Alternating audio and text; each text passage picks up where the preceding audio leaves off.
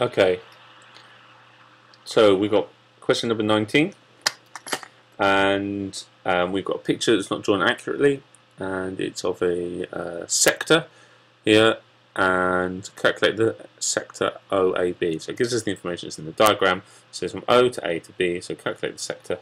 Well, so therefore, we need to know some key points. So the area of a circle, as we know, is pi r squared, and we know that the circumference, of the circle is pi times diameter, which is 2 pi r. But if I want to find out, so this is obviously the one I want to work with the area, so I obviously want to work with this one and not this one. So to work out a sector, well, that's just a fraction of a whole circle. So it's the fraction of a whole circle. So if I want to work out the area of OAB, well, it's the pi r squared, which is what I want, but I want to times it by a fraction.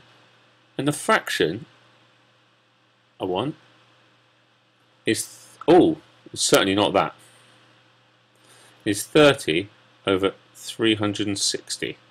Because I want this section here, and obviously, dodgily, that circle carries on all the way around there. So I want OAB is 30 over 360, which is actually 1/12 of the whole circle times pi r squared. So all I've got to work out is the area of the circle as normal, and then divide it by 12, or times it by 1/12. So 1/12 times pi, one important point, pi is roughly equal to, according to the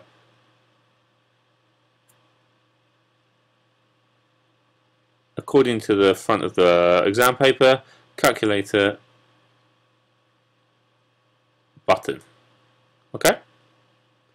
So times, in our case, it's going to be times 15 squared.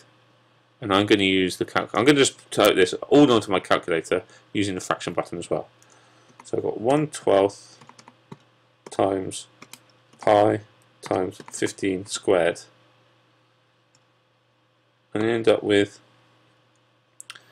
58.90486225, which is approximately equal to, we want to round it to 3 significant figures, so it's 58.9 when I round it to 3 significant figures. Now I don't see this as any harder than a normal circle question. The same thing applies if I wanted just the arc. If I wanted the distance from here to here, that would just be a fraction, again in this case 30 over 360, times by pi diameter. Okay, so if you wanted the arc, it works exactly the same. It's a fraction multiplied by whatever you've got here.